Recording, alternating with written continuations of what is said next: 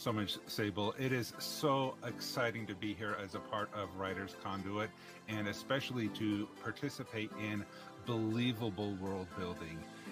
If some of this is a little, if you guys have questions or I'm going too fast, please let me know. I tend to talk very quickly. What made you want to write for kids? So today what we're going to be covering is we're going to be talking about who can critique and kind of what are the different types of critiquers who are in the world around us. So, for example, this is Pelagia, homeworld of the Sky Rays.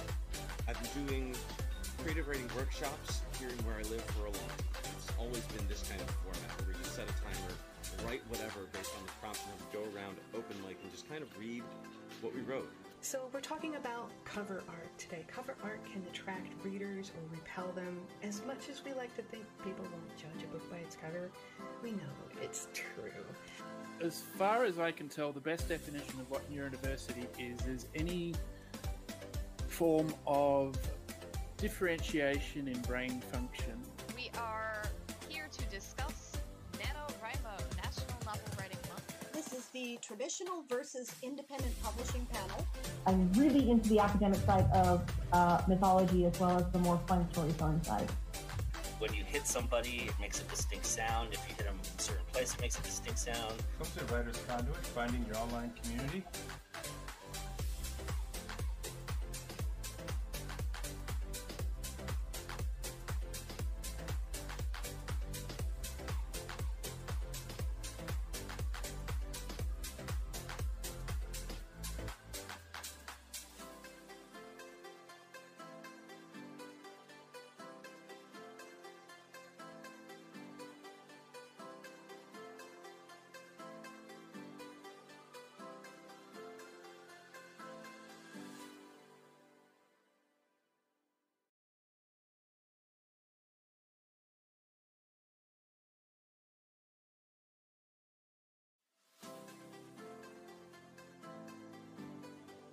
Thank you so much, Sable. It is so exciting to be here as a part of Writers Conduit, and especially to participate in believable world building. If some of this is a little, if you guys have questions or I'm going too fast, please let me know. I tend to talk very quickly. What made you want to write for kids? So today what we're going to be covering is we're going to be talking about who can critique and kind of what are the different types of critiquers who are in the world around us. So, for example, this is Pelagia, homeworld of the Sky Rays. I've been doing creative writing workshops here where I live for a long time. It's always been this kind of format where you set a timer, write whatever based on the prompt, and then go around open mic and just kind of read what we wrote. So we're talking about cover art today. Cover art can attract readers or repel them. As much as we like to think people won't judge a book by its cover, we know it's true. As far as I can tell, the best definition of what neurodiversity is any form of differentiation in brain function. We are here to discuss NaNoWriMo, National Novel Writing Month. This is the traditional versus independent publishing panel. I'm really into the academic side of mythology as well as the more fun storytelling side. When you hit somebody, it makes a distinct sound. If you hit them in a certain place, it makes a distinct sound. Come to Writers Conduit, finding your online community.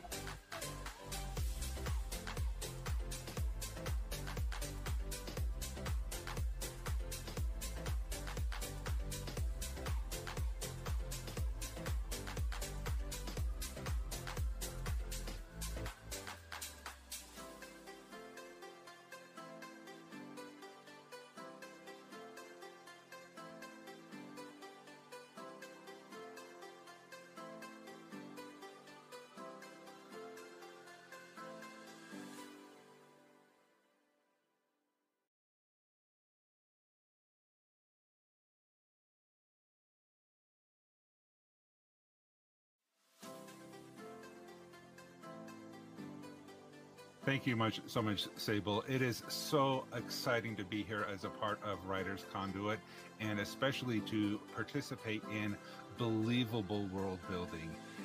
If some of this is a little, if you guys have questions or I'm going too fast, please let me know. I tend to talk very quickly. What made you want to write for kids?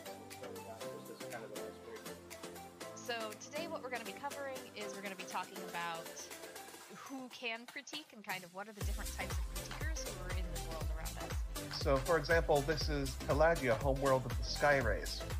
I've been doing creative writing workshops here where I live for a long time. It's always been this kind of format where you set a timer, write whatever based on the prompt, and then go around open mic and just kind of read what we wrote. So we're talking about cover art today. Cover art can attract readers or repel them. As much as we like to think people won't judge a book by its cover, we know it's true. As far as I can tell, the best definition of what neurodiversity is any form of differentiation in brain function.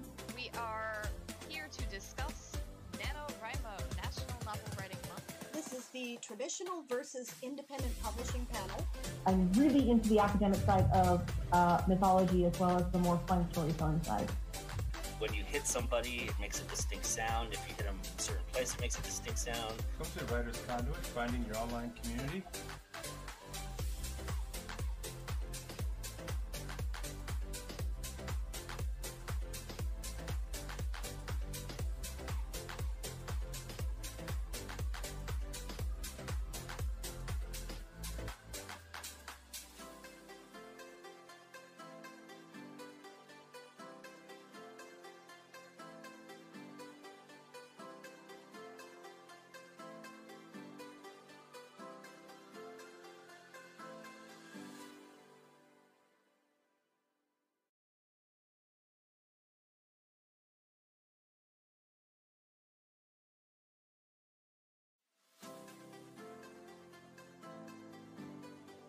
Thank you so much, Sable. It is so exciting to be here as a part of Writers Conduit, and especially to participate in believable world building. If some of this is a little, if you guys have questions or I'm going too fast, please let me know. I tend to talk very quickly. What made you want to write for kids? So today what we're going to be covering is we're going to be talking about who can critique and kind of what are the different types of critiquers who are in the world around us. So, for example, this is Pelagia, homeworld of the Sky Rays. I've been doing creative writing workshops here where I live for a long time. It's always been this kind of format where you set a timer, write whatever based on the prompt, and then go around open mic and just kind of read what we wrote. So we're talking about cover art today. Cover art can attract readers or repel them. As much as we like to think people won't judge a book by its cover, we know it's true. As far as I can tell, the best definition of what neurodiversity is any form of differentiation in brain function. We are here to discuss NaNoWriMo, National Novel Writing Month. This is the traditional versus independent publishing panel. I'm really into the academic side of mythology as well as the more fun storytelling side. When you hit somebody, it makes a distinct sound. If you hit them in a certain place, it makes a distinct sound. Welcome to Writer's Conduit, finding your online community.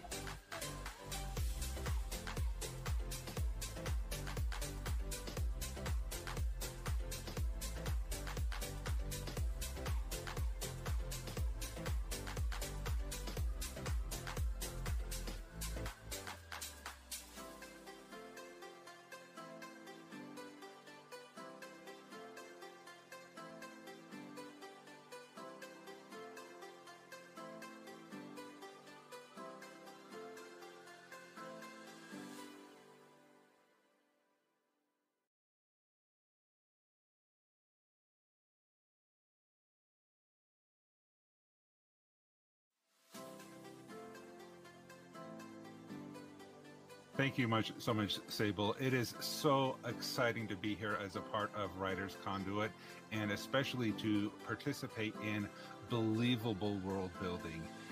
If some of this is a little, if you guys have questions or I'm going too fast, please let me know. I tend to talk very quickly. What made you want to write for kids?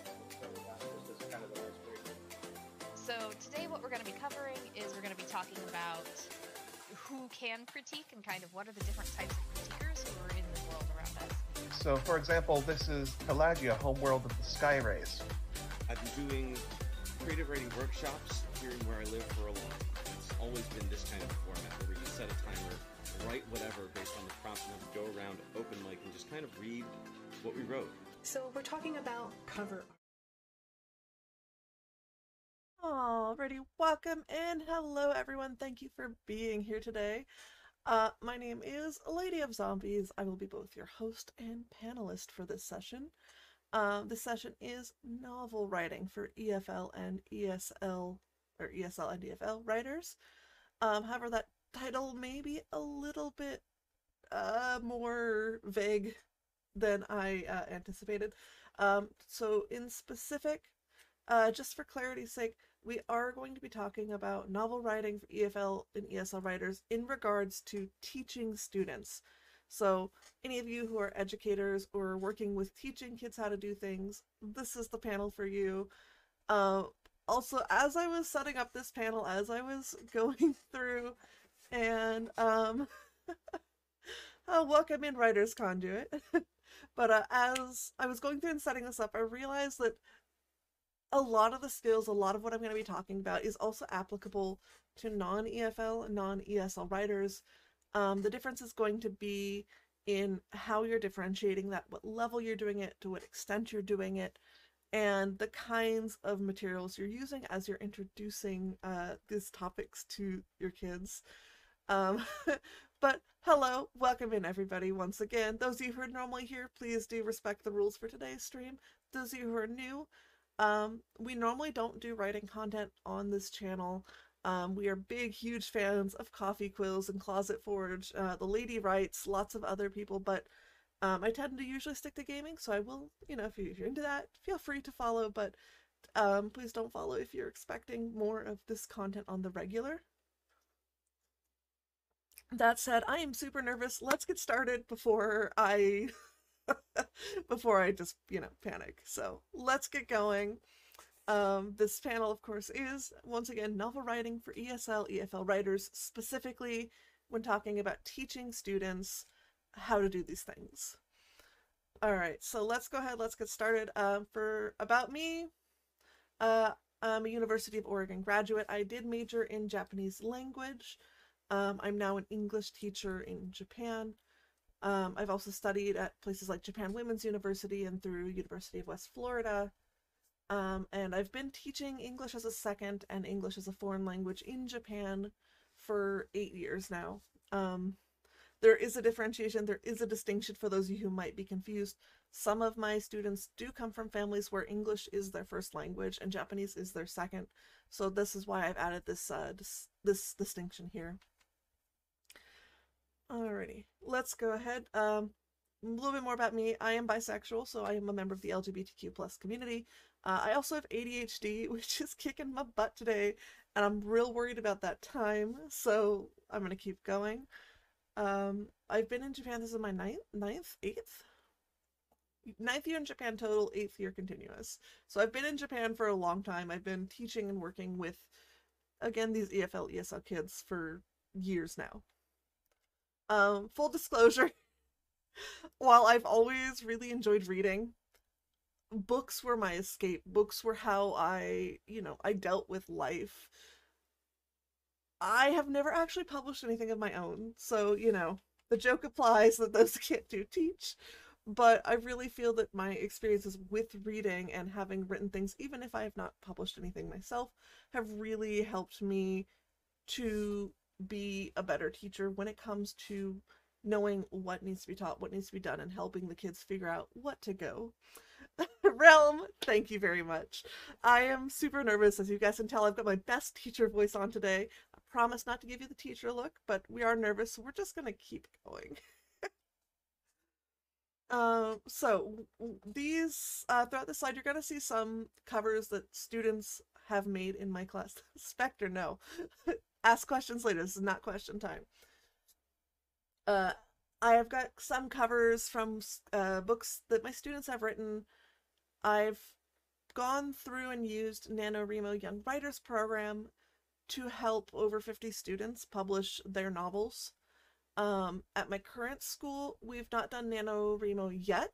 I'm making it a part of the curriculum from next year for the equivalent of high school first year students, and I'm real excited. But as of this year, I've helped more than 100 kids learn to write stories And we've published those stories on our school's homepage, and we presented them and shared them. And so I've gone through with a lot of kids on how to do this stuff in the past 4 or 5 years since I've started teaching this kind of content. So what do we need to keep in mind? What do we need to go through? What do we need to look at? What are the steps that as teachers we need to make sure we're taking when we're going through and we're starting to teach this? This said, I'm going to pause for one moment. Remember that ADHD thing? I'm nervous. I have time blindness. I might talk too fast. If I'm talking too fast and you don't catch something, or you need me to repeat something, please feel free in chat to let me know. I believe the highlight my message is currently only 10 biddies. Not biddies, 10 bonies. Sorry, that's our channel points. So if you need to say anything and get my attention, please do use that at any point during this presentation. Thank you. I'm breathing. I'm trying to breathe, but I'm way more nervous than I anticipated.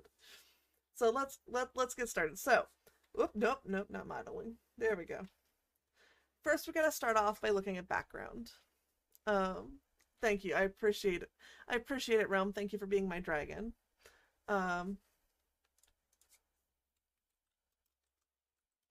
Alrighty. So, when you introduce story writing tasks, whether they're short stories or long stories, students of all levels are either 100% terrified or 100% excited.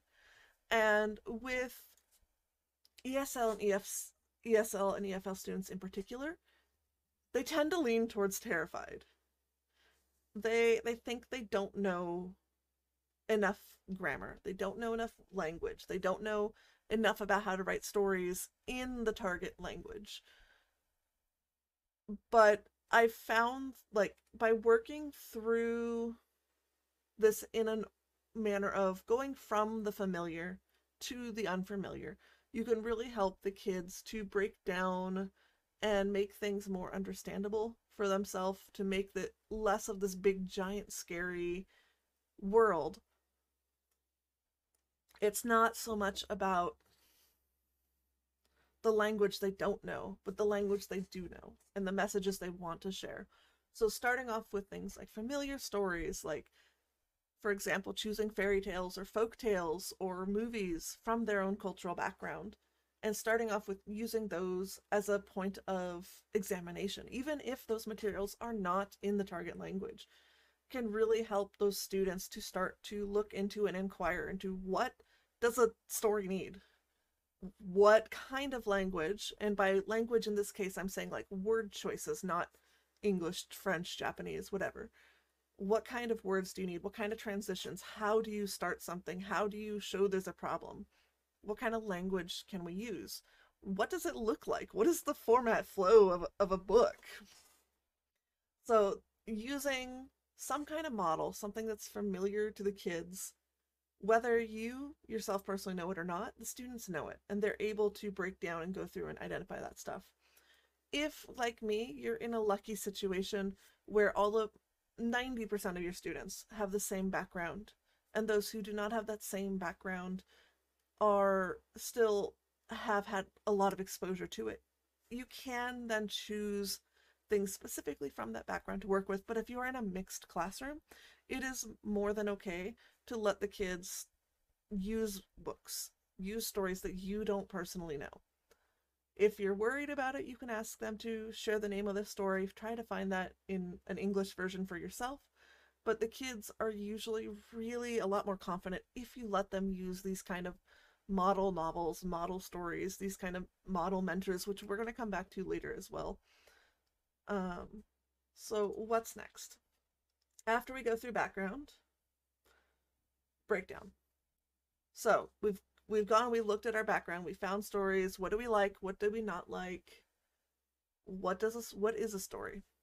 We have to make sure that every kid is on board with what does a story need. And again, this is true whether you're teaching elementary school students in English as their first language, or whether you're teaching it to high school juniors, high school sophomores who are writing their first stories in English as their second or foreign language. And a lot of times this is really common sense, right? You need characters. Talking about characters can help the students to use descriptive language, describe actions, help them learn to describe different senses, and it gives them a chance to explore their own self, their identities, in a safe place where they're not being judged. It also needs a setting, of course, and this helps the students when they're writing their stories. It helps them learn how to use that more descriptive language. You can also give them a chance to learn, depending on their level, more advanced techniques in their writing. So, for example, at my old school, I had mostly ESL students in a lot of my classes that I was teaching this with. And for them, we really got a chance to practice things like front shifting, which is taking the most important part of a sentence that would usually come in the later half of a sentence and moving that to the front of the sentence with a comma, right? So instead of saying, oh yeah, I'll go to the doctor today, it's, oh yeah, today, I'll go to the doctor. That's maybe not the best, most eloquent example, but taking that important information, moving it to the front. Things like using showing versus telling, how to use that kind of adjectives, those descriptions that explain about a world, how to create tension, how to create mood, and it can also help the students become better at describing those familiar and unfamiliar scenes. When we're talking about the problems and the solutions in the stories, this also helps the students to be able to write better when it comes to sequential writing, like what happens first, what happens next. It helps them to practice dialogue. It helps them to practice exploring maybe their problem has something to do with identity. They can help explore identity and come to these conclusions or share these conclusions that, it's okay to be yourself. It can help them represent their own culture. I've had students who actually have done this with their writing. I had one student who was of mixed background. They're Japanese and Thai, and they've spent their whole life in Japan, and they really wanted to explore that Thai side of their life and their background and their culture and their history. And so they really went to work kind of exploring that other side of themselves and finding things like symbolism or stories or different things in that culture that they could really relate to. And they used that information they found to write this really amazing story that really relied on that culture, and it helped them to understand better about themselves and their own, their own cultural roots. Pardon me. Of course, a lot of you guys who are listening are teachers. A lot of you who are not may not, this might be new information. This might not be new information to some of you. But it is really important to break it down for the students. What am I learning by talking about a character? What am I learning by talking about a scene? If the students don't understand their learning goals with these, or if they don't understand what is the point of practicing this, they're also going to be less invested. Something else that breaking it down, talking with the students about all this, and then letting them do it for themselves. It's really important to note that this is all 100% authentic English, which a lot of times, in my experience teaching English in Japan, the English we use is not always authentic. We're oftentimes required to have students produce language based on a model. Like, you have to do like this, you have to do like this, you have to do this for this purpose, and the students don't really see the point. They're not always necessarily creating something 100% authentic. But this, even with the weaker students, gives them a chance to make something that is completely their own and use English in a way that really helps them to hold on to what they learn, to make it their own, and to realize that I can use English. I can communicate with this, even if it's not perfect. It also, as a side note, does help improve their reading and analysis skills. At my old school, I was the writing teacher, and their reading teacher told me the couple years I was doing this at that school that the students who had gone through the writing program before I was a teacher there, that they were all terrible at XYZ when it came to reading. And they always had trouble with this. And the students I taught at that school, going through, teaching them how to write stories, from what he said, they improved in all of their reading skills. They improved, especially when it came to analysis, because they not only knew a story needs a character, but how can you use a character to tell you something? How can you use a setting to explain an idea or to change the mood?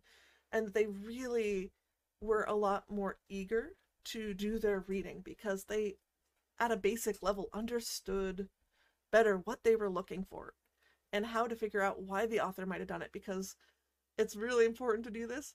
They themselves are authors. We talk to the students, we say, you're an author. As an author, what did you do?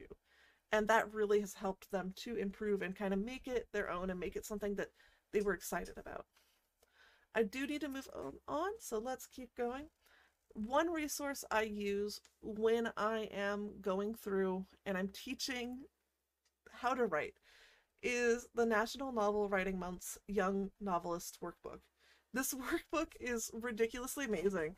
It goes through and it really breaks all of this down step by step. There's practices, there's explanations. So like, here's some explanations. I'll just, as I'm talking, I'll show you. So it tells you, what is this? What does it look like? And it asks you to try it for yourself. And this really helps the students because we know what it is, but maybe we've not had it explained to us. We've not had to think about, wait, how do I show mood? We've been asked, what is mood? We've asked, what is the feeling of the story? But we've not practiced having to make it. So this workbook really does go through, and it talks about things like mood, external conflict, internal conflict. Even the word said makes an appearance. Said is not dead, according to this one. But it goes through and it breaks all of this down. It gives the students chances to practice their writing about characters, their descriptions, all of that stuff. And this is also available for free for teachers. And you can print out copies. Let me just, I'll copy that for you guys, put it in chat. This is a free resource that is really amazing and has really improved my own teaching of this subject. Let's keep going. Go. Oh, we gotta switch through all that again. Alrighty. So the next thing, again, we've talked about, use the student's background. Break it down for them. That breakdown is really important. It gives them that confidence that they actually do know what a story needs and how to go through and do that. But something else throughout this entire process that's really important for EFL and ESL students in particular is modeling. For the students, have them choose a book that they like in a genre that maybe they think they might want to write in. And throughout their writing journey, this book is their personal mentor. So they can go through, and anytime they're stuck, I don't know how to change scenes. I don't know how to start a new chapter. That's actually a really common question I get. How do you stop a chapter? How do you start a chapter? I ask them to go and check their model novel. What does this author do? How do they do it? What are some different things they do? And we look through it together and see, oh, there's this kind of style, there's this kind of style. And we think, okay, what style do you think works the best for you? I've had students who don't know how to start a book. So they looked at how their model novel does it, and then they try something similar. In this case, we think of the model novel as their personal mentor. Once again, it would be good for their English level, if they're able to choose a model novel that is English. But if your students are not at a level where they're able to really read something of that, or they're not comfortable doing it in English, their model novel can be in their native language, because even if the word choices don't, apply to English, how would people write? How we change chapters, how we start stories, it is the same no matter what language. So their model novel does not have to be in the target language. And once again, it also lets them use the familiar. Things they like, things they know. So there's no bad model novel, right? There's students, if they really don't want to use a book, they can look to things like folktales, film, animation, even video games, crazy as it is. But books do have the advantage of being able to be accessed anytime when they're in the classroom or at school. This using the familiar does apply to when you're talking about that breakdown, when you're talking about characters, when you're talking about setting. You can use all different kinds of models. It is not limited to writing. This is familiar for them, so it's safe, it's comfortable. It makes it easier for them to take these ideas and use it. And it also helps the students to, feel good about their background, their interests, and make them feel like they really, again, they do know what it is we're talking about. So I feel like these are the three most important things with the writing when you're teaching this to the kids, going through, making sure we're using their background. We're breaking everything down for them. And as we're breaking it down, we're teaching them those skills. So while you're talking about characters, we need characters. What does a good character have? Anybody? Any ideas, chat? What does a good character need? I'll give you 30 seconds on the clock. What does a good character look like? If Coffee Quills is here, Coffee might be able to answer this one. They've done presentations for my classes before. A character needs a plot. A good story needs a plot, yes, but a good character. What does a good character need? Right? We need a background. Where do I come from? Right? What is happened in this character's life? In that background, we're also building what kind of person are they? So if someone is nice, right? A balanced diet, Itanchi. Yes, okay, your characters need balanced diets. But they need a good description, right? A visual look. We need to be able to describe them. So you can go through and work on that language. How do you describe a character? And I have this activity I like to do where I give them a very vague description and say, okay, now draw it in your book. And they all go, what? I can't draw that. There's no information. I'll be like, oh yeah, they're short but not tall, or they're tall but not short. They're not tall but not short. Oh, they're a little big, but they're not fat. Or like, oh, and they, they're a little bit like bald. Okay, now draw it. Or I'll give really bad descriptions like that. And that helps them to realize that when they describe a character, they need to be able to visualize it, like Lord Galacron said. Spectre, they need an identity, yes. So we can't just say, oh, they're kind, lol. We need to show that they're kind, right? If someone is maybe anxious, but they're also really kind and caring, how do these mix in a story? And in that that link I shared to you guys earlier, that NaNoWriMo textbook, there is an activity I really love. Give it a moment to load. Where did that go? I wasn't planning to show this one, but where is it? This is also the updated version of the book, so things are a little bit different than the last time I did the book. Details, details, details. Where did it go? Character interviews. This can help kids build background. Where are we going? Lists. I can't find it right now. Okay, we're just gonna skip that. We'll go back. But one activity I really like is you have 3 characters on a deserted island. Your characters have This character 1 has this good point and this bad point. So if we're only looking at the good point, how do they act? If we only look at the bad point, how do they act? But when those interact, how do they act now, right? So maybe you have a character who's, again, anxious, but they're caring. How do they act around people? Maybe they have difficulty talking to these people. Maybe they are not able to share what they want to say, but they show through their actions that they care about these people. So they're the person who's always the first one to walk over and give you a band-aid. Maybe you have a character who's really childish, but also they feel very heroic. So they're probably going to be doing things that get them into trouble a lot, right?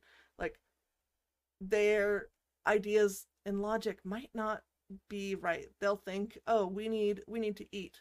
So clearly we need to go we need to go kill a pig or whatever.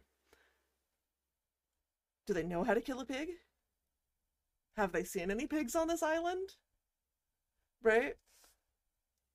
Are they actually able to kill a pig or find a pig or track a pig? Maybe they don't know, but they're just going to pick up a stick or a rock and go out into the woods and start looking.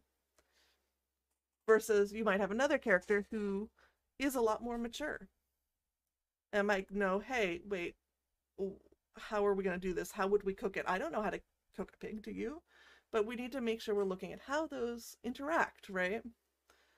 Also, good characters need two things: internal conflict, external conflict. It was not intended to be Lord of the Flies, but yes, it did go that way, right? Internal conflict. What do I want? What do I need? Right? What am I worried about? If you're, again, with that anxious character, maybe they want to get over their anxiety. Yeah, maybe they're going to get gored by the pig, right? That childish but heroic character, right? Thank you. Thank you for that conch back. So we're going through and we're seeing, how do these interact? How does that make our character more 3D? So these are skills we can teach as we're doing the back breakdown. And depending on time, you can spend a lot of time or a little time on this, depending on level. You can change how you're looking at it, how you're talking about it. So it's really, really easy to differentiate when you're going through and teaching these skills. So nitty-gritty pieces. And this is where in a minute, I'm going to need to use Satan and use Spectre. So one thing I do, there's lots of different activities. That NaNoWriMo textbook has a ton of things, but there's lots of other different activities we can do. So I'm going to share two that I really like to do. One of them was actually introduced to me by Coffee Quiz, when Coffee Quiz came and did a presentation for my class, and I found it really, really, really works well. And I'm going to talk about some trouble areas. The students usually have trouble coming up with ideas. How do they get inspired in the middle of their story when, they hit that writer's block? And what are some trouble areas for both students and teachers? And then I'll share what I have used, a little bit of what I've used as the rubric in the past. Let's get going. So, first thing, let's plot. Lady, open your Jamboard. Thank you for my reminder me. All right. Here we go. Here's my Jamboard. So, we go through. Oops, someone moved my stuff. On the board, we'll just draw the plot arc. We don't have these sticky notes unless we want them. And I'll ask the students for help. So right now, chat, you're my students. I need your help. I need a character. Give me a name. Give me a name. Any name. I need two characters, actually. I'll take the first two names. I also need a positive and a negative point, like characteristic about the characters. So I have a Jared. Okay. That's not a human name. Okay, Rawl. Okay, we've got Rawl and Jared. All right, I need a positive and a negative perk for Jared, a positive and a negative point for Rawl. Can be anything. Are they kind? Are they mean? Are they nasty? Are they self-centered? So we're going to write a story together using this information, so just keep that in mind. For either character, just give me anything. Jared is impulsive. Okay, I also need a positive point for Jared then. I'm just going with the first thing I see. How about Rawl? Jared still needs a positive point. Raul needs a positive and negative point.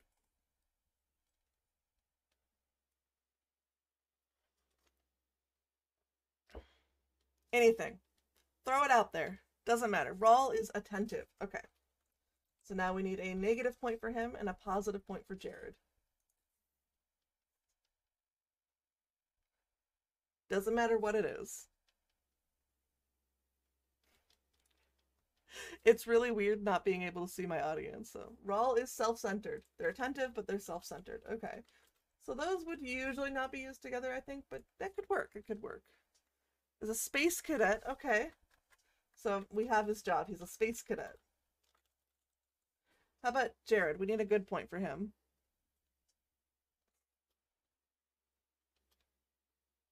Is he outgoing? Is he... I don't know. Let me think. Is he caring? Does he put his friends above everything? Okay, Jared's a police officer. Okay. We have a job.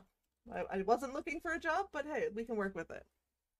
Jared is kind and charismatic. Okay, we're gonna go with... I'm gonna go with charismatic just because it might make it a little easier. Charismatic / kind. Okay, we'll do both. Okay, Jared is a philanthropist. Y'all? Okay. All right, thank you. I appreciate you. Okay, so we have Raul, and Jared. Where are they? I need a place. This can be a city, it can be a planet, this can be anything.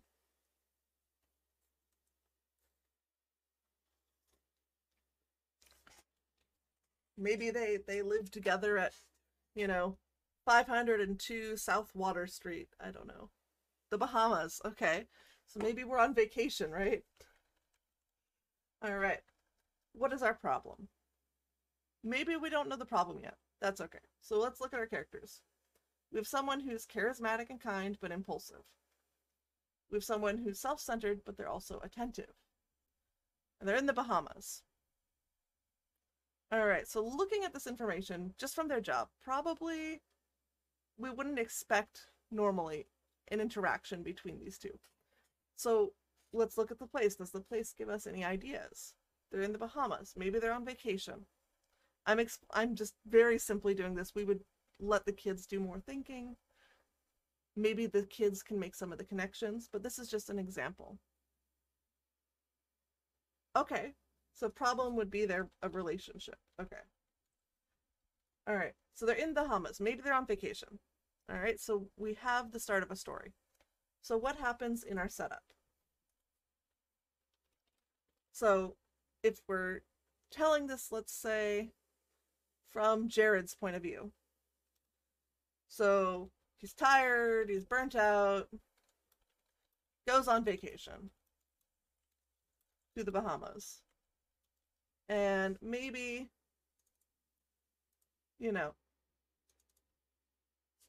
inciting incident. What is going to start this problem? So if our problem is that they want to be together, but the one is a space cadet and they can't, right? Inciting incident. I don't know, they're playing water polo at the hotel. Again, it really doesn't matter what this is. The point is just to give the kids an idea of how you could make a random plot based on just this little information, right? Playing water at the hotel and meets Raul, right? What happens in this rising action, right? Maybe he gets to know Raul. Maybe there's a point where Raul is doing something, he's self-centered, he's doing something, maybe he gets hurt and Jared helps him or whatever. Or the other way around, Jared's the impulsive one, right? Maybe Jared is doing something impulsive, doing something crazy, and gets hurt, right? They go and they talk. Maybe there's a relationship, maybe relationship, question mark? They're talking together, they're hanging out. Maybe someone brings this up, and then we learn about why we can't, right? Jared forgot to pack a life jacket for the pool again. All right. Let's add that. Let's see. He forgot a life jacket. He can't swim. This is new information, right? Right? But tries to show off. And gets, and almost drowns. He's saved. Saved by Rawl. Maybe later then, because of this, Jared admits to feelings. Right? Admits to feelings, but Rawl says, nah. Right. Drowns is okay. All right, you guys keep adding information. I love it. I love it. Is saved by Rawl. All right, he's saved by Rawl. We're just gonna leave it at that. Rawl says, nah. Something happens. Right. Rawl says, nah. Something happens, right? Maybe it's time. You're so into this. I appreciate it. We are running out of time, though, so I am gonna move on a little bit. So Rawl says, nah. So this is something where, this is a hiccup in your story. Jared's crushed, right? Now, on our plot arc, what I usually introduce is I just introduce that simple one plot arc. You have an inciting incident, you rise, you hit a climax, you get a falling action. But when you're coming through this, you often get stuck like this, right? We're rising, he gets saved, he admits he likes him. Nah, right? And this is a good moment to teach about midpoints. The first time Coffee did this activity with my students, the main character died at the midpoint. It took us a minute, but we figured out, okay, so now they're a ghost and they have to figure out how to be human again, and then they go to beat them, right? So he's crushed, he says no, something happens, and we gotta get to the climax. So what is our climax? What's our resolution? Do they get together? Do they go their own way? What do we want, chat? What do we want? Are they gonna get together? Are they gonna understand each other and just go their own way? What do you want? Or something else entirely. Maybe a meteor crushes into the earth and everyone dies. The end.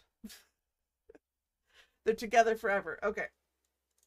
So, because we're running out of time, I'm just going to write question mark, profit, forever together. Okay. So, something happens. They get together. They admit their feelings.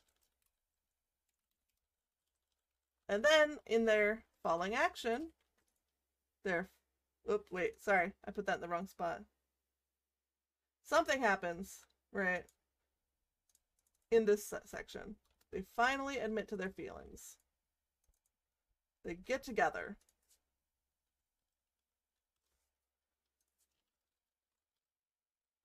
Together. And then, falling action, the happily ever after. Maybe Jared is seeing Rawl off on his next adventure. Usually when I do this in class, I would take around 30 minutes, 40 minutes, depending on the speed and level of the kids. And we would go through it together, and I'd ask the kids for input. Okay, so we have these characters, we have this place, maybe we don't know the problem yet, but let's talk about it. Let's figure out, like you guys said, okay, now this is a relationship, right? Maybe you're like most of my students and you like murder. You like murder so much, you just want to write a murder story. 70% of my students want to write murder stories. And I approve of fictional murder, but we'll come back to that later. We're running out of time, okay? Someone should write a cheesy short story about this now. Right. So we go through, we work together to do this. And now we see, oh, hey, look. Yeah, students, especially junior high school and high school students, love murder. They love mystery. They dig it. It's edgy. They're edgy. So I roll with it. But we go through, we do this. It takes us usually around 30 minutes to a whole class hour. And by the end of it, they're more confident with feeling like they can write their own story. Even if they don't know what they want when they make their characters, they can get an idea based on who are your characters, where are you, on what they want. If our place was, say, Mars, maybe we have a completely different story. If we're in the ruined city of New York, maybe we're in a dystopian world, right? So just having just this little information can really help them to spark ideas. All right, let's go ahead, and in just a minute, Satan and Spectre, I'm going to need you guys on that Jamboard if you'd like to open your Jamboard. So another activity I really like is helping the kids with figuring out dialogue. Again, if we just tell the kids rules, they don't remember it. They don't use it. And they're like, oh, wait, what? You told us that? But if the kids understand what it looks like, it feels different. So if you've ever done written roleplay, it's going to be really familiar. But essentially, you start the kids with a prompt if needed, or you give them a blank piece of paper. I usually put the kids in a group of 3 to 4, and each group would have about 2 prompts or more going around simultaneously. And the key for this is usually you'll set a timer, 10 minutes, 15 minutes, however long you're going to do. And one student starts a line of dialogue. They're allowed only the dialogue and a dialogue tag. And then they pass it to the next person once they finish one line of dialogue. And they have to continue the story until there's absolutely no way to continue the story using only dialogue. So, Spectre, Satan, I have on this Jamboard, here's our example. So I would usually use a piece of paper for this, but we're going to use a Jamboard so you guys can see it. I've used this website here for my prompts. So, an example, here's my prompt. You must continue the dialogue. Person 1, person 2, person 1, person 2. We're going to have 4 people. You don't need that link. You don't need that link, Spectre. Go away. You don't need it. Right? So this is what it looks like. So I'm going to give them 5 minutes while we keep talking to do the team 1 prompt. So Satan, I'm going to have you be number 1. Spectre, you're going to be number 2. Okay? So our prompt is, sweetheart, what did you bury in the garden? Satan, I want you to respond to this with whatever you want, but it can only be a line of dialogue plus a dialogue tag, which is like she said. And then whatever you say, Spectre has to respond to. And whatever Spectre says, you have to respond to. You're going to run out of these. So we're going to copy paste these over just to make it easy. You can just keep going like this until I tell you time is up. All right? Let me erase that for you. So while they're working on that in the background, I'm going to go on to the next slide. Okay. All right. So Satan, you're number 1. Ready? Satan's number 1. All right. So once Satan responds, you can run. All right. Hey, someone said Satan. There's corn now. All right. I'm setting a 5-minute timer. Ready? Set. And you can start writing. All right, write as much as you can. I'm going to go back to this while you guys write that. We'll come back and check in on it. So you're going to have the kids do this. And while they're doing this, or not while they're doing it, after they do it, what you do is have them look at the different stories they've written and ask them which one is better. Sometimes you get stories that are really boring, like, oh, hey, did you buy the milk? What? The milk. Oh, no? Can you buy milk? Yes. You get really boring stuff like that sometimes, and it's totally, it's okay. It gives the kids a chance when they're comparing these to see what is a good conversation and story, what's a bad conversation. And after they decide which one's better, we ask, okay, can you come up with good rules for dialogue? The 3 things you want them to hit on is dialogue should progress your story. It should reveal something about the character, tell us information we didn't know before, or add tension. And for kids, of course, we're keeping it simple. So for kids writing, these are the 3 basic rules we need to have. All right, you guys got 3.5 minutes. I hope you're writing over there. So we're going to come back and we're going to check in on what they said, but we are getting close to out of time. So idea generation. How do you help the kids get ideas? So doing things like the dialogue pass has really helped the kids come up with ideas. They're like, oh yeah, we did this thing and it was really interesting, so I wanted to keep doing it. Doing that story plot on the board together, I've had some kids decide they want to try to use that or the start of that as their story. I also have used bell ringers in the past, so every day or every week, depending on your kids' level, I give a new prompt, or I'll give them a couple prompts to choose from. I've also done things, and some of these are in the NaNoWriMo textbook, noun listing. So give them 5 minutes and they can write just whatever they think of. And then they have to choose 3 and try to figure out, okay, how could I make a story out of this? Give them what if scenarios. Like, okay guys, so what if clouds were made of cheese? What if, let's see, what if Tokyo never existed? Right? So just these may seem really simple to us, but for kids, they need permission to do these simple things sometimes. Alternate fairy tales, starting them off with, okay, we're going to write Cinderella, but now you're the villain. We're going to do Cinderella, but, you know, the fairy godmother never showed up. Also using their personal history, asking them to write stories about their life. Anything that they've gone through, been through, can also be starting points for stories, and the kids just need permission to use that in their writing, to know that it's okay to share those ideas. As for inspiration, like when the kids are stuck, you guys have 1.5 minutes, by the way, I hope you're writing. When they're stuck, what I've had kids do in the past and what I've recommended is things like talk to your friends, talk to your family, talk about their life stories or things they've been through, and you can get ideas from that. Go sit at a coffee shop and watch people and try to make up stories about their lives. Emotions. I actually had one kid who was really, really pissed off about this assignment, and her opening scene of her novel was her character being assigned to write a stupid book, and this evil teacher didn't understand they had so much to do, and that was their opening scene to their book, was being assigned this assignment, and they were so mad about it. So using their daily emotions, getting mad at on the train, like they're cramped, they're uncomfortable. I've had kids use stuff like that in their books. Their own personal history, music, their model novel for ideas, sounding boards, asking their peers, asking their teacher.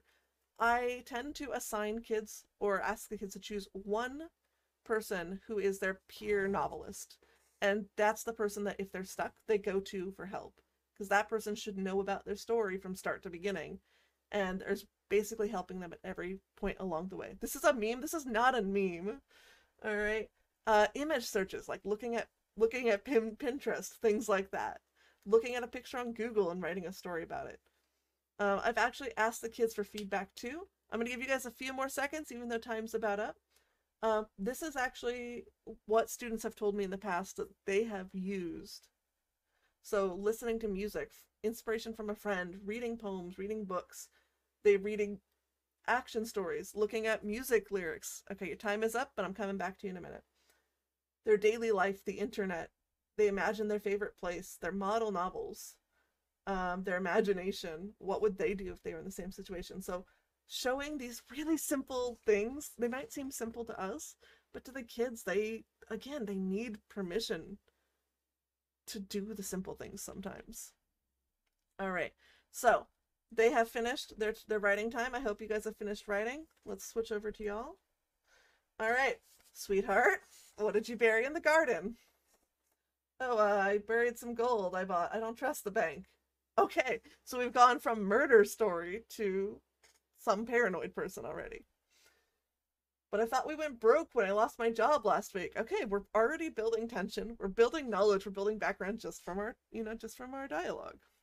Yeah, see, I took the money out. I bought the gold, so we have this nest egg. We'll be all right. The price of gold is going up. The egg? What's in the egg? How much are we talking? The gold is the egg. It's a couple hundred at the moment, but if the price keeps going up, it'll be thousands in a few months. Well, you were smart. Thanks for doing this for us. Of course, I love you. I want to make sure we have a good future. This is okay. Egg, first of all. But what we've done is we've built a story. just with dialogue, right? We've learned who these characters are. The one is maybe paranoid, doesn't trust the bank. Maybe there's something going on in the world. They're thinking ahead.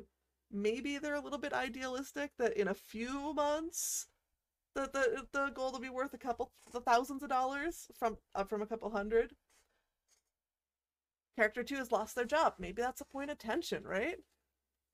It could have been anything. That's the thing with these plot points. I assumed it was going to be a murder, but it didn't end up being a murder, right?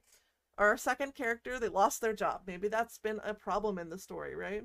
Maybe they're not very smart. The egg, what's in the egg? Right? They're appreciative and trusting of this person, right? So just from this alone, like, this is a lot higher level writing than I would usually see with my students. But just from like this kind of activity with 5 minutes, we've already built a story. We've already got really good examples of good points for text, right? No, that's fine. That's the whole thing. It's improvisation. This could have very easily been, oh, you know, Ted. Ted. What do you mean, Ted? Yeah, he pissed me off. Oh. It could have very easily been something like that, right? No, it's fine, Spectre, and that's the point. No one's good at timed, but in 5 minutes, we've built a story together that makes sense. Now, the more people you add to this, the more crazy it can get, and the easier it is for the kids to break down what is a good story or a bad story. What is good dialogue? What's bad dialogue, right? I was hoping to have enough people to have one more team, which was, I'm not really surprised that you murdered him, but we did not, so that's fine. But so you guys can see, just for 5 minutes, like, we've got a story and we have content we can look at. Thank you, Satan. Thank you, Spectre. Appreciate it. All right. We've got about 15, 20 minutes left, and I want to try to give you time to ask questions. So, stumbling blocks, ideas. What story do I write? Be nice to Ted. He has a family. That darn Ted. I love you guys. Hello, JDR. Welcome in. We are in the middle of an event, so thank you. Ideas. How do I write a story? What do I write a story about? So a lot of times kids have trouble with this, so doing things like we talked about with those other idea generation section can really help the kids to build things. I've had kids who had one of those bell ringer questions. They really liked what they wrote. They really liked the idea, and they turned that into their entire novel. Yes, you may exit the board now. A lot of them think that their writing is stupid, their grammar is stupid, their ideas are stupid, and they let that inner editor take over. So again, it feels really dumb. But in the NaNoWriMo textbook, there's a button, the inner editor button, and you cross it out and you crumple it up. And what I like to do is have the kids cross it out, crumple it up, and then we put it in a box and I close the box, and they're not allowed to have the inner editors back until NaNoWriMo's over. And just that is just giving them permission to not be perfect. And that really helps them to be free with their language and to try things that are scary because no one is judging the work. The word count. NaNoWriMo does have this official suggested word count list, but when you're working with EFL and ESL students, you have to keep in mind that this suggested word count is for native speakers of English. So what I usually do is I'll bump it down. I'll give the kids a range like, okay, I'm going to expect from this class between 5,000 and 6,000 words. And then I have meetings with the kids about 2 weeks before we start writing, and I ask them to set their own goal in that range. And that way, if I think that they've set something that's too ambitious for themselves, we can bring it down. If they've set something that's not ambitious enough for themselves, we can bring it up. And at that time, we also talk about what they're thinking about writing. Though I usually have an earlier meeting too for what are you thinking about writing, and then in this one we kind of quote-unquote finalize it. But having that time to talk to you and set their goal makes them feel like they have control, makes them more likely to want to work on it, and makes them feel more confident going into it. And as well as you can make sure the kids are performing at a differentiated level for what is appropriate for them. Sometimes the kids have multiple ideas. They don't know what to write. It's just telling them, write both. Don't delete it. Maybe you can use it later. The one stumbling block for teachers is the topic. I do recommend avoiding limitations. If, for example, you're doing a unit on dystopian writing and it has to be dystopian, all right, whatever, that's cool. But if you're just having them do this kind of writing without any link to any other part of your curriculum, avoid limiting things if possible. I do understand in countries like the US, there might be some more trouble with certain themes, certain topics. I work in Japan, and we don't have as many of the issues that can be present in other places. So I had a student who had a book called School Bombed, and was about this person trying to stop, this thing happening at their school. That kind of topic might not be appropriate for some countries, for some places, but being as where we are and the lack of taboos around that subject in education in Japan, I was able to allow it. But when possible, I would avoid putting limitations on things. I've also asked kids if they're allowed, or kids have also asked me if they're allowed to swear in their books. And I tell them, yes, but it should be limited and thoughtful and serve a purpose. Like, it should follow those dialogue rules. It shouldn't be every other word, but if you have 2 or 3 F words in your book, I won't get mad. Of course, I'm also teaching high school aged students. In Japan, they're junior high school, but in the US, they would have been high school aged or 8th grade, depending on the year that I was teaching. But removing limitations can help the kids. It could be the opposite. Maybe for your kids, you find that you have a bunch of kids who are really struggling because there's no limitations. In that case, then adding a limitation, such as a genre, could help them out a lot. Something else I also found my kids struggled with was they didn't really understand their genres or what, for example, they wanted to write a science fiction book, but they didn't really know what a science fiction book does. So I've had times where we did, it was genre research. So I set the kids in groups and gave each group a different genre. When possible, I let them, say what genres they're interested in writing and tried to give them their first or second choice for research. But then in that group, they have to research, what is this genre? Like, what is special about it? What do the characters, the places, things like that look like? And they had to make presentations and share those with everyone. So it really helped them to understand their own topic before they started writing it, or their own genre before they started writing in it. And it helped them get more ideas of what their world should look like and should include. All right, so the rubric. This is going to depend on your own situation, of course. For me, at the school I was at, I had mostly complete freedom, but I had a rule that I was required to grade grammar and spelling errors. But I would be sure, whatever your rubric is, if you're doing this on an IB system, if you're doing this on another kind of system, if you're just doing this regularly, make sure whatever your rubric is, that you're very clear. You are not judging if this is a good story. Okay? This is not judging the quality of their writing. I'm also going to share this, what I'm about to share in just a moment, in chat, so if you want to see that up close, you'll be able to see it there. You should be able to see it. If you can't, let me know. But telling the kids, I'm not judging you based on the quality of your story, really helps the kids feel relieved and feel more free to write it. Again, be objective with your rubric. Like, it's not, oh, is it good dialogue? It's, do you have dialogue, right? Does this kind of thing exist, right? Does it use this technique? Is it original? If you are grading the entire novel and not asking kids to submit just an excerpt of it, especially if you are working with higher level EFL, ESL, or native students, I would recommend limiting this to say, I'll only grade grammar and spelling on the first 1 to 2 pages. But this is, and again, I just shared the link for this in chat. This is the rubric, one of the rubrics I used at my old school. And with the student copy, it was just like excellent, average, beginner, stuff like that on the left, so they didn't see the point divide. But I've set it up to where the students, when I'm giving them that feedback, they can go in and they can look and see what constitutes success at this level, right? But Spectre, there are things when you're an EFL, ESL teacher, you are required to some level, to grade grammar and spelling. As I said, at my school, they required, no matter what the task was, I was required to grade grammar and spelling, which was our skull and crossbones list, as that school called it.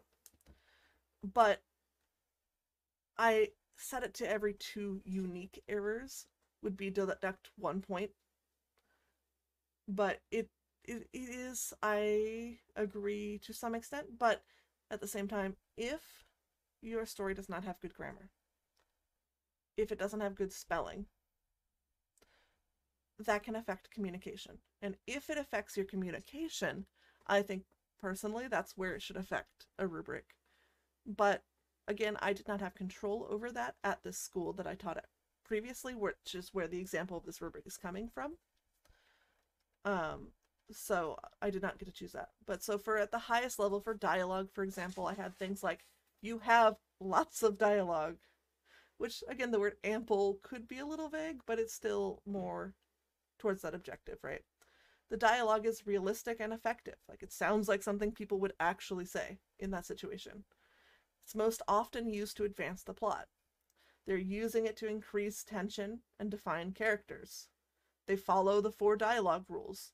They use correct punctuation and a variety of speech verbs. The next level down, a good amount. It's generally realistic, effective. They make effort to use dialogue to increase tension, define characters. They almost always follow the rules of dialogue, right? And they almost always use the right grammar. Versus the novel has little dialogue. You know, it's not generally realistic or effective. They make little effort to use it to increase tension or define characters. They rarely follow these rules. Very little to no dialogue, where their dialogue is things like woof. Yes, I have had kids try to write woof and meow in quotation marks before. That was a day. Or they don't use it almost all the time. So like making it objective really makes it clear and more comfortable for the students and yourself. And again, whether you're having the kids submit their whole novel or just excerpts of their novel is up to you. What goes into that rubric depends on what standards you're grading, what criteria you're looking at. For me, dialogue was one of my big things that I really wanted to work with them on, because dialogue and quotation mark rules also applies to things that they use in other kinds of academic writing. Like if you're citing something, the same general rules for quotation marks and commas apply to that. So I was really hammering it, and so I made dialogue its own category. Alright, we've got just about 12 minutes left. So, kids have written their book, you've gone through all of this, you've differentiated by their level, you've worked with kids individually. I didn't say this before, but I like to set aside whatever our writing time is, that's all they do. If possible, I change the space. No matter what level the kids are, EFL, ESL, or native writers, changing that space, or letting them sit on the floor, or whatever they want to do during that time, letting them listen to music, even if it breaks school rules a little bit sometimes. I've definitely broken rules for this. Letting them be comfortable while they're writing can help. But once they've finished, if you have time in your curriculum, you can go through and revise it. You can self-publish it by printing it at school, or you can use some of the options like the NaNoWriMo, NaNoWriMo, Young Writers Program have discounts for companies like Blurb, where you can publish everyone's book together. You can give awards, do class photos. If rewards are part of your system, you can give rewards. I have found that the kids really love to read each other's stories. Anytime I have printed either just individual copies that were just printed and bound at school by myself, or when we put the book together and published it, the first thing the kids did was grab their friend's book and start reading it. Tattle all you want, the kids love it. But they love reading each other's stories, so having a reading party can be really good. and the friends always get embarrassed, like, no, don't read my story. But everyone really, really, I feel, improve their language. They improve their writing skills, they improve their reading and analysis skills, and they get a lot more confidence in their English, and they're able to be using this authentic English the whole time. But this is just a really, I know it's been an hour, but this is a brief overview of what I do with this, how I work on all this with the kids. If you have any questions or like want to talk directly with me about things as well, my DMs are open on Twitch or Discord if you want to ask about this or talk about this. Additional notes, there are things like motivational tools you can get for free as a teacher for up to, I think, 1 or 2 classrooms worth of supplies, like using progress charts.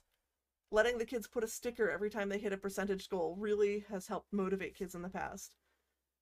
Using these like badges, stickers you can get for free from these, as like, hey, anyone who hits 25% gets a sticker. You know, when you hit 30% or whatever you want to set it as, you get your, you know, your badge. Like, I would set those goals low to make sure everyone can get them, but it also helps them motivate them. There's also things like, I'm sure some of you guys have listened to this song that I won't play all of because I don't want to get DMCA'd, but there's lots of NaNoWriMo songs you can listen to on YouTube. Pep Talks for Writers is also a really good resource. I've asked students in the past what they liked about it, what they thought they were successful at. And I felt like kids really were aware of how they were successful. I've asked them about the skills or strategies they thought that would be useful for them. And I've asked them to give advice, and a lot of them give advice about using your time wisely. It's painful, be ready for it. But some of them, you know, give advice like, if you're stuck, skip that scene and come back later. So they've learned these strategies that can help them with other tasks as well, and are really able to put it into words, so to speak.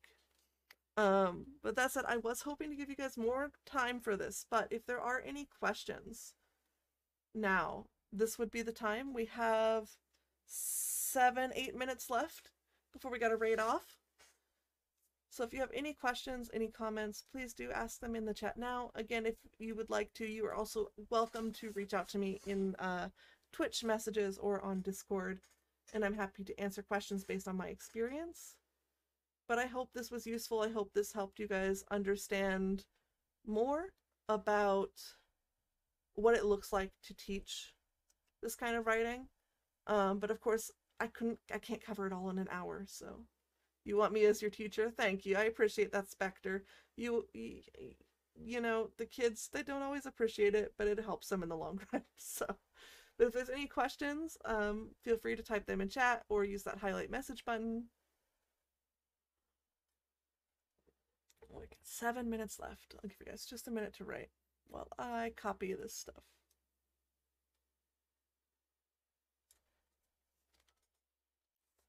This is epic, Lady Amazing. Thank you. I appreciate it. You guys are too sweet. Here's the thing, there is a lot of boring stuff we have to do. Like when we're going through and talking about characters, we're looking at what we need. How do we describe characters? There are things we have to do, like grammar drill tasks. Like some of my kids don't know how to use adjectives very well.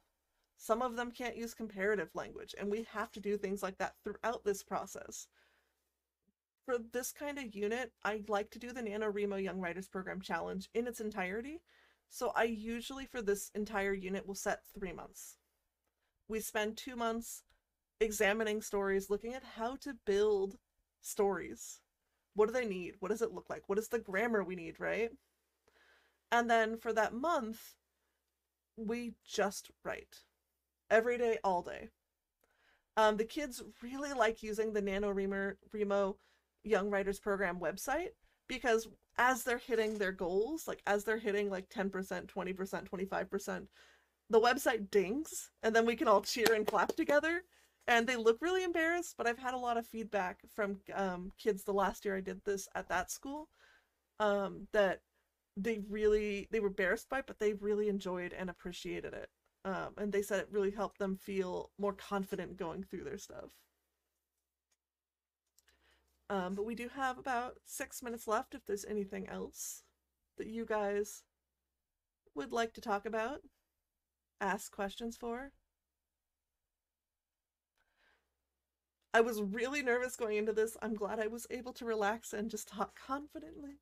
I felt like my student before a speaking test today, just going, yabai, yabai, yaritakenai mo dame da, the whole time, just, I can't do this, oh my god, panic. Any questions about teaching for writing in general? Otherwise, we can go ahead and... That was perfect. Thank you, appreciate it. We can go ahead, and I've got this URL here, which goes directly to the workbook. But we can go through, we can look through a couple pages. We got 5 more minutes. So this workbook, again, it's really, really amazing. It really breaks things down and makes it fun and exciting. Earlier we did talk about the inner editor containment button. And again, this is a really powerful tool. Cross this out, stab it, punch it. Don't break it though, because you need it back later. Crumple it up, lock it in a box.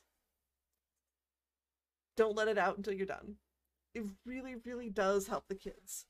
And during their writing, if kids start going like, oh, I want to say this, but my grammar is terrible, or I can't do this because da-da-da-da, I go, wait a minute. Is your inner editor calling you right now from jail, or from the lockbox, or whatever word I've used for it that year? Because they can't hurt you.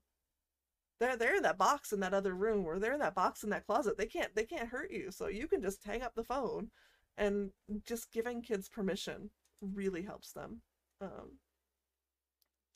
I still have Jelly Bean's inner editor in a desk drawer upstairs from a couple years ago. Nice. But again, the kids, they can do it. No matter their level, they can do it. They just need permission. They need permission to not have a perfect story, to not have a perfect character, to not have a perfect plot, to not have perfect everything, to not have perfect grammar. They need permission to do that. And that is one thing I feel like I spend the most time doing with the kids. Also during their writing month, of course, I always give them a peer novelist, that these kids are the ones who work together for their whole book. They should know the other person's characters and general plot, and they can help them when they're having trouble. But I always walk around and ask the kids, you having trouble? Are we stuck? Do we need any help? How's it going? What part of the story are we on now? Are you stuck on anything? And I'll sit down and ask questions, or I'll have kids go, I have this character, I'm doing this, but I don't know what to do next. Or like, I want it to get here, but I don't know what to do. And offering them ideas, even just crazy or simple ones, can really help them to kind of unlock those ideas. But that said, we do have only 2 minutes left. So there's things like what makes a novel a novel. Again, that model novel I talked about. This really goes through and breaks it down.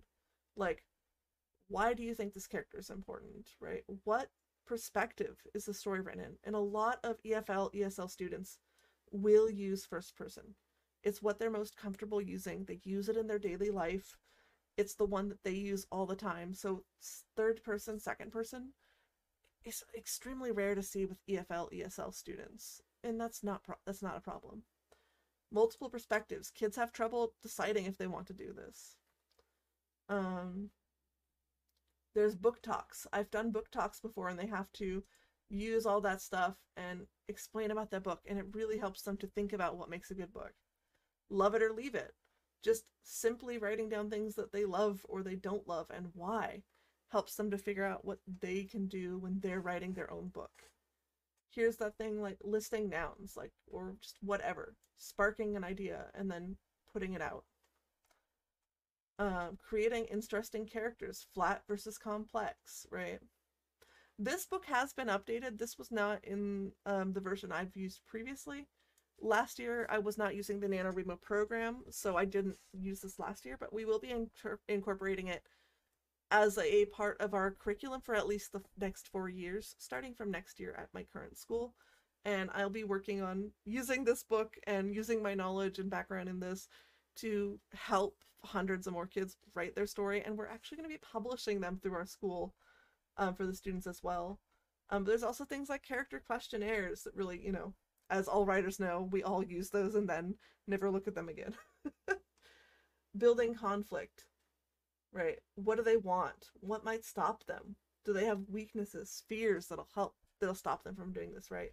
So this workbook really does go through, and it really breaks everything down, makes it interesting. And as a teacher, it's less prep. It's less you have to make, but it's also really good jumping off points.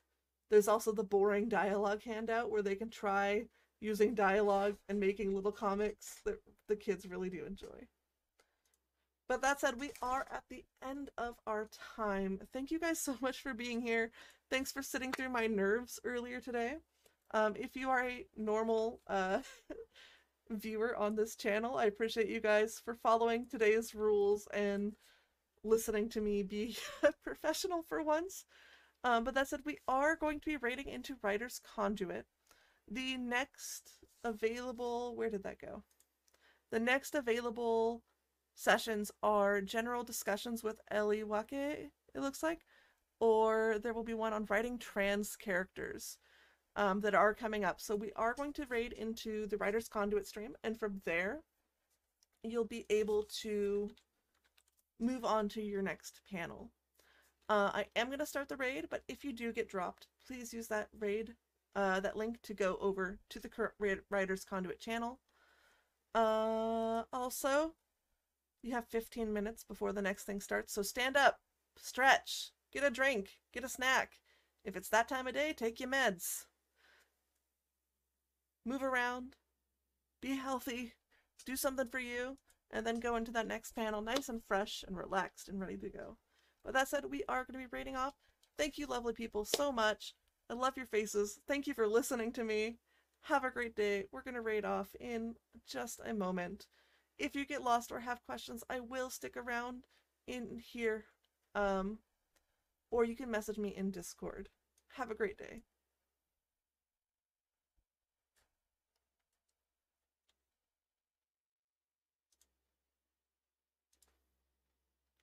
Alright, if you are still in here and you got dropped.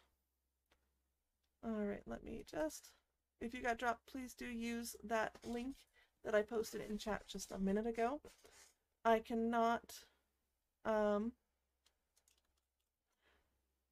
on a moment. I'm trying to refresh my chat so that I can see if you guys are still here. If you're lost, if you have questions, I can stick around for just a moment.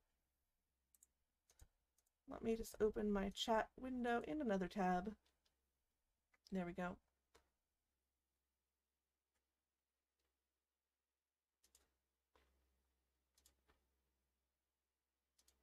Video zombies. Here we go. This is my own chat. Alrighty.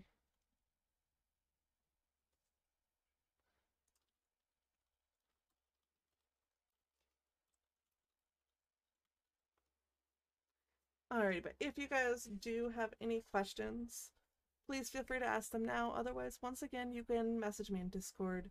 You can message me over in Twitch as well, and I'm happy to answer any questions. If you did get dropped from that raid, please use this link and head on over so you can head to the next one. There is currently a general chatting session going on, but the next track 1 panel starting at 4:30 a.m. UCT is writing trans characters, and you'll be able to get there from the Writer's Conduit channel. That said, I'm going to be ending for the day since it seems like everyone has made it over. Have a great day. We love your faces. Have a great night.